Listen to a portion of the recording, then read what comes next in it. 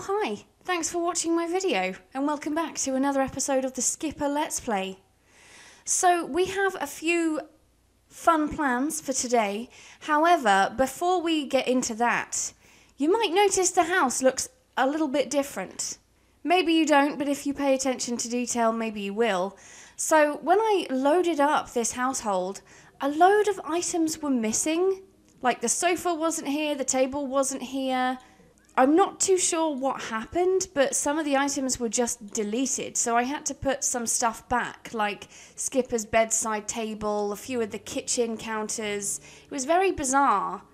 But the saddest part was the stuff that had been deleted hadn't been put in the family inventory. Meaning that all the pictures I had hanging up here, the pictures of Emily and the pictures of Skipper and Dale, which are irreplaceable, were just deleted. So now we just have one picture of Emily, which Skipper keeps in her bedroom. And luckily, Emily's little picture of Skipper wasn't deleted. But yeah, bit annoying. We lost some of our stuff. But I guess maybe it gives us an opportunity to make new memories. Looks like Skipper has decided to do some yoga. Not right now, Skipper. Oh, actually, it's quite late at night. Perhaps we'll send them to bed. And then we'll go and do something tomorrow morning. Because I do have a plan for like a day trip for these two. Also in the last episode, Hayden became a cat. She's no longer a kitten, so now she can take Chloe under her wing and play mother. Oh, you guys are so cute.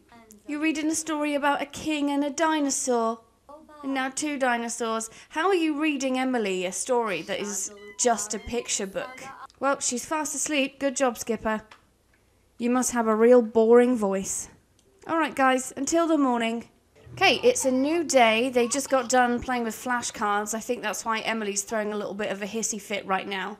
But don't worry, Emily, we have something very fun in mind for us to do today. So in the last episode we had a housewarming party and we saw a familiar face, being Skipper's ex-best friend Lola, Midge's younger sister.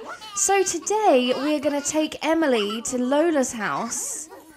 And the reason why that's a fun day out is because Lola actually lives on a farm. So, guys, get your wellies on. Let's go see some farm animals. Emily will see you there. What's she going to get the bus? So Lola lives over here in Henford-on-Bagley. Here is Lola's house. She runs her own little farm. Let's go knock on the door and go and see her. She's got loads of rabbits. She's got a cow. She has a llama and she has loads of chickens and roosters. Here she is. Here's our old friend Lola. Hey Lola, how's it going, buddy? Right, Skipper, I think you should probably change into some wellies. Oh, Emily's making her way through the farm. Which animal is she going to go and see first? You're walking very slow. She's like teetering. Which animal you want to check out first, Emily? Are those two flirting with each other? Oh, I think Emily is intrigued with the llama. The llama seems pretty happy to see her. Yeah, good idea. Skipper comes and supervises, just to make sure the llama doesn't try and eat the kid. You never know. Aww, that's cute. Good to teach kids about farm animals. I'm glad you're having a good time, Emily. Why don't we come check out the little chicks and the rabbits? Emily, you can pet the bunny.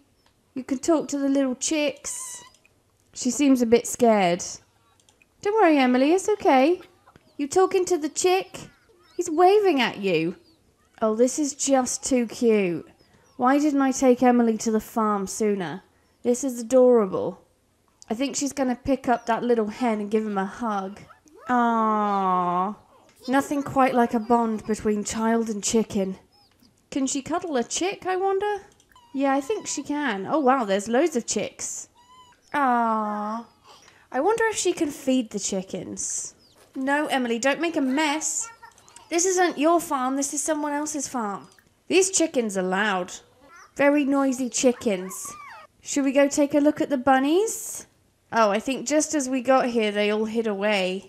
Well, maybe while we wait for the bunnies to come out. Oh, here they are. Here's one. Chicken love from hugging a chicken. Oh, the chicken is such a sweet one. Emily has built so much trust with them that she didn't even get picked at when she showed some love. And she has a similar one from hugging a rooster. Right, guys, stop doing the flashcards. If you keep doing the flashcards, you're going to miss the bunnies because they're just hopping on by. I'm not sure if you're going to catch the rabbits. There's one over there. Are we going to go talk to a bunny? Aww. Oh, and she's maxed out her communication skill. Well, that's good because it's going to be Emily's birthday soon. I think it attacked her when she went to give it a hug. Yeah, she's going to have a birthday soon, and ideally I would like her to try and be at, like, the max of all skills before she ages up. Oh, that's so cute. That is actually adorable. Okay, well, you know what animal we haven't seen yet? The cow. Let's go talk to the cow. And then we would have said hello to all of the animals on the farm. Can she even pet the cow? I don't think she can. Oh, yeah, she can. She can pet the cow. The cow, I don't think, likes Emily very much. She just mooed very loudly at her. Don't mind me, cow. Just giving you a little pat. The cow looks concerned, very alarmed. All right, well, I think we've learned a thing or two about farm animals today. Is Skipper doing some gardening? That is very nice of you, Skipper, to help your friend Lola by weeding her plants. Very kind. Maybe Skipper would have liked to have lived a life on a farm. Does seem like a lot of work, though. So the next episode is basically going to be a birthday party for Emily, because she's been a toddler for quite a while now. But I'm thinking, given that we're on the farm, I may as well use this opportunity to get her to walk a few laps around the farmyard so that she gets the top movement skill. Come on, Emily, just have a little waddle over here. Oh, she was talking to the birds. Yeah, we want to get her movement maxed out. So you can just do some laps. And also it'll mean she'll probably sleep well tonight as well. So it's a win-win situation. Okay, now you can come back to the gate. Little trick for those of you that have children around but can't be bothered to take care of them. Tell them to run some laps. And if they refuse, tell them that you'll time them. And then there'll be no questions asked. They'll want to do it. Kids love being timed how long they can run a lap. So, yeah, childcare tip from me to you, from someone who doesn't even have any children. All right, that's about as much as we're going to get. The sun's going down, it's 6:30, it's probably time to head home, and maybe we'll try and help Emily get the skills that she needs, ready for her big birthday party. All right, I think let's start off by potty training Emily, because she almost has a full skill in that. She's like potty level 2. She needs to work on her thinking. And I think if we got Emily to do some yoga with Skipper in the garden, she could probably max out her movement. So Skipper, how about you come clean out the potty? Maybe we should comfort Emily first, because she's pretty upset that she shit all over the floor. So she had a little bit of an accident. So we'll comfort her and then we'll clean out the potty. There we go. It's not so bad. Oh, Skipper's level 4 of the parenting skill. That's pretty good going. Okay, Emily, why don't you play some dolls while Skipper cleans up your mess, and then maybe we'll do a cheeky bit of yoga. Okay, Emily has mastered imagination. Time for a spot of yoga. We can both work on our skills. There we go, some late night yoga. Emily's one of those lucky kids that doesn't have a bedtime. She's not even trying to copy Skipper. She's just doing her own thing. She marches to the beat of her own drum, that kid. Oh, Skipper has gained the energetic lifestyle. Oh, sweet, sweet. Okay, Emily, probably a good time to go sit on the potty. You're such a messy child. Why do you have to make a mess all the time? As if Skipper doesn't have enough on her plate. Yeah, Emily, take yourself to the potty and then we'll do some flashcards. Come on, Emily, let's learn some numbers. We need to get your thinking skill developed. There we go. I might be wrong, but I'm pretty sure there's like a bonus trait toddlers get if they age up with all of the skills they, like with maximum skills. Oh, Hayden's joining in. Hey, Emily has mastered the movement skill. Great, let's celebrate with a shit in the potty. Go take a dump and then maybe we'll try and do flashcards again.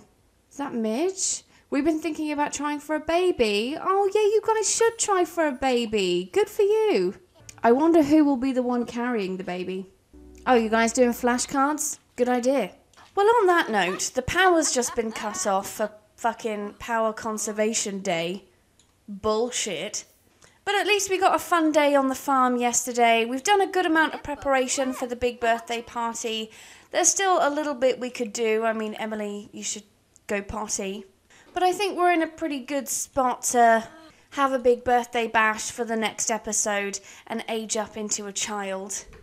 It's going to be weird seeing her all grown up. It's easy to lose the concept of time when you play The Sims 4. But I feel like at this point it's probably been like a year or two since the death of Emily's parents. But yeah, on that note, I'm going to end this video here. Thanks for watching. I hope you enjoyed it. If you did, please like and subscribe. You know I love it when you do that. And I'll see you in the next video. Bye-bye.